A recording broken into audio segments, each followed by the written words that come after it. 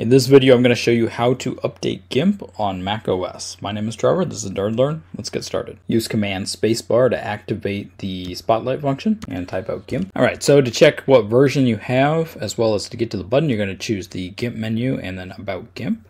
And I haven't used mine in a long time, so I'm currently on Gimp 2.10.34, revision 3. And I'm going to click on this button right here, check for updates. So it has found another version, 2.10.36. So I'm just going to click on this. My browser is going to open up and go over to gimp.org/downloads. I'm on a Silicon Mac, so I'm going to choose one of these two options. I prefer the direct download versus the torrent. So I'm going to wait for this meter to fill up, and I'm going to click on this file. So I'm going to drag drop gimp.app into my applications. And because I already have it installed, we get this message. Most people will want to choose to replace.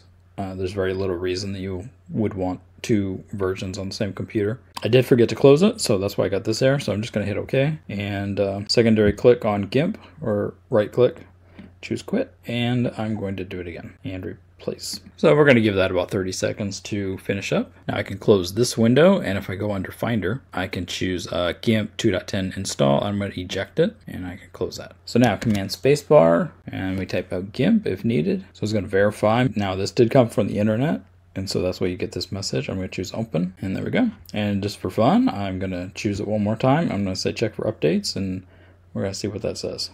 Okay. Well, they don't make it super clear that you're on the latest version, but it is clear when you need an update. I hope that helped. Thank you for watching. Take care.